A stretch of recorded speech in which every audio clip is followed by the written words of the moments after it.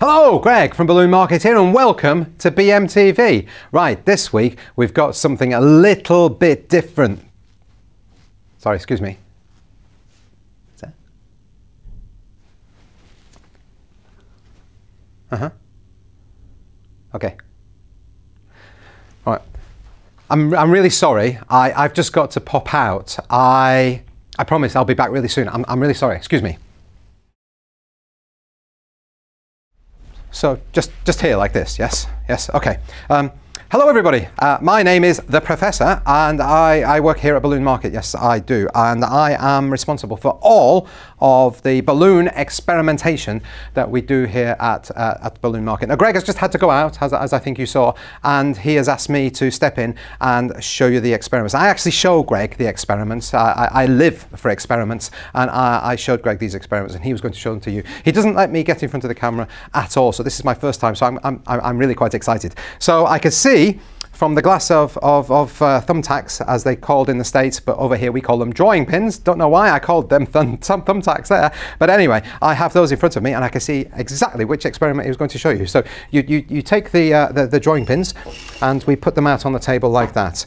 And obviously, if you put a balloon on a drawing pin, what happens? Well, it's quite sharp, isn't it? Of course it is. It's very sharp. They're designed to go in walls and put posters up and stuff like that. So you have these drawing pins and you put a balloon on it and it bursts. However, I'm hopefully going to show you a way to put balloons, or a balloon, onto drawing pins so that it doesn't burst. That's right. Amaze your friends and colleagues with this experiment. And this you could call it a trick if you really wanted to, but as a scientist, as a professor, I would not call it a trick. This is pure science. Okay, now with any science you do, you should always think health, think safety, as Greg is always banging on about. So I've got my safety glasses. Yes, I have. And just to be super safe, I have some very thick safety gloves as well. Right, now, what do I need? Yes, I need a balloon. Now, fingers crossed. I'm going to put the balloon on there, and it's not going to burst. Let's watch. And I bounce it up and down, and look at that.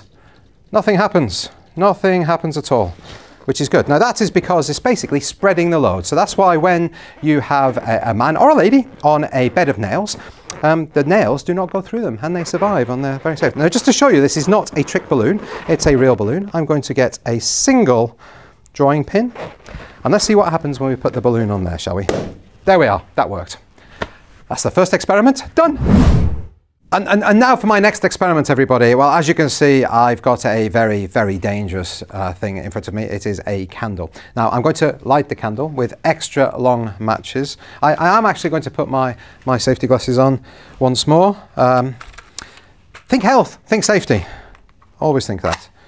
And we're going to light this candle. A new candle purchased today, I believe.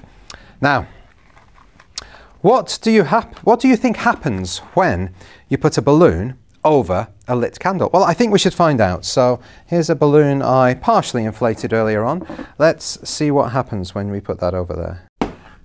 It bursts. That actually bursts quite quietly. You can see it just burns through the latex there. So it actually blew the candle out at the same time. So I'm going to light the candle again. Yes, indeed. Let's light that candle again. Come on, very good, very good, very, very good. Okay, now over here, I have a balloon filled with water. Now, what do we think is going to happen? I'm not too sure. I've laid out some towels just in case. This is pure science after all. It's an experiment. You never know what's going to go wrong. And I'm going to put this balloon right in the flame. And nothing's happening. That's amazing. I'm going to not risk it for too long. And if you actually look at the bottom of the balloon, you can see that there is soot there, so it has actually touched the flame. I'm going to blow that out. Think health, think safety. And that is because the energy has been absorbed by the water inside the balloon, I think. As the professor, I think that is the case. When there was only air inside the balloon, well, it was just all the latex taking the energy and that burst the balloon. And well, there we are, ladies and gentlemen. That is balloon science. Okay, for my next experiment now, we're going to take an everyday skewer, sort of skewer you buy in a supermarket, and you put for barbecue. I love a barbecue. You know, you've got your chicken and your vegetables on there. Anyway, a normal skewer, and we're going to put that through a balloon, into the balloon, and hopefully out the other side. Right, let's see how we get on. You get some fairy liquid, Oh, any washing up liquid. It doesn't have to be fairy liquid, but I've always found that fairy liquid makes your hands very soft. Yes, yes indeedy. And then we just coat the skewer with that as best we can. I'm just going to wipe my fingers. Now, as with any experiments, we always think health, think safety, yes. So here we are, and I've got my safety glasses on now. Now we take this balloon, and where the neck of the balloon is, we put the skewer into there. Hopefully that will go in. There we are, yes. We're halfway there. And now, oh, let's see. Oh, you've got to get it right on the dark bit at the end of the balloon. Hopefully we'll get that any second. There we are. And fingers crossed. And there we are. We have a skewer through a balloon. Now that happens because when you have a balloon that's fully inflated, it's really a lot of tension in the latex, so anything introduced to that tension is more likely to make it burst.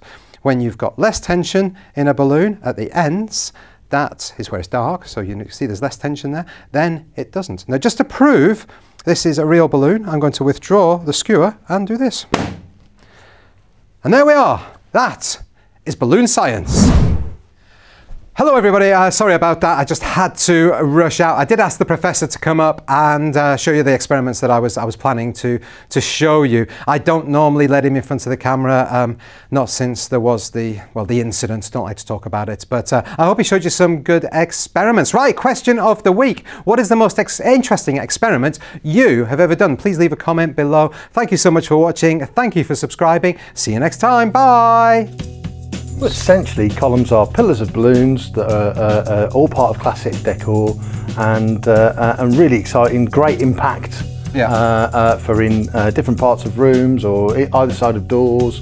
And really, once you've mastered columns, you've mastered a lot of classic decor. Another exclusive here on BMTV. It is our very first giveaway. Yes, we are giving away these.